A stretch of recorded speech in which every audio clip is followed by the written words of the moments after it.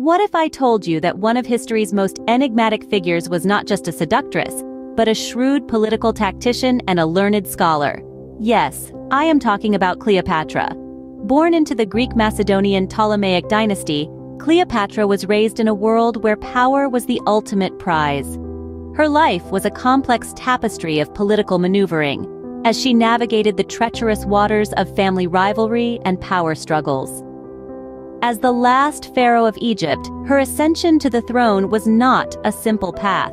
It was a journey marked by the shadows of her siblings, the echoes of her ancestors, and the weight of the crown she was destined to wear. Her story is not one of mere seduction and allure, but a testament to her political acumen and her determination to hold on to her power. Cleopatra's rise to power was not devoid of family drama and political intrigue. Cleopatra's reign was a tumultuous period marked by strategic alliances and political maneuvering. From the moment she ascended to the throne, Cleopatra was embroiled in a power struggle. She faced rebellions, political instability, and the ever-present threat of Roman intervention. But Cleopatra was not one to be easily swayed. She was a shrewd ruler, employing a mix of political strategies and administrative policies to maintain her hold on the throne. Among her most notable alliances were those with two of Rome's most powerful figures, Julius Caesar and Mark Antony.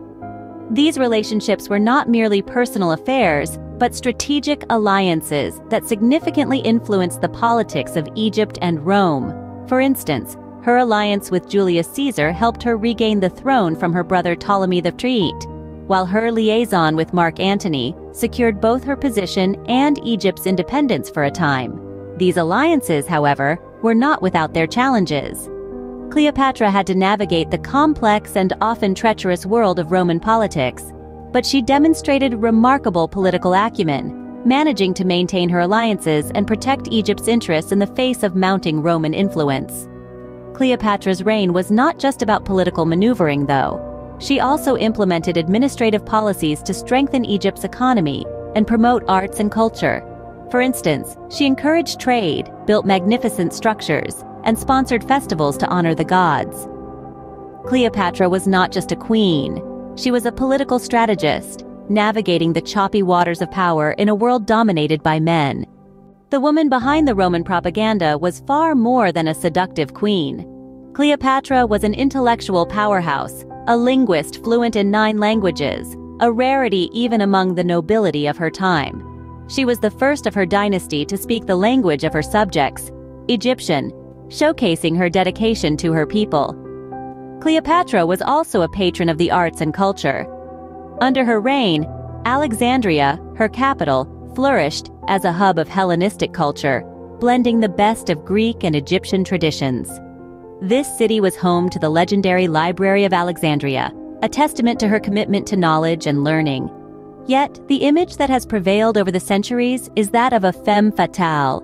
Roman propaganda, created by her political adversaries, painted her as a seductress, overshadowing her political acumen and leadership qualities.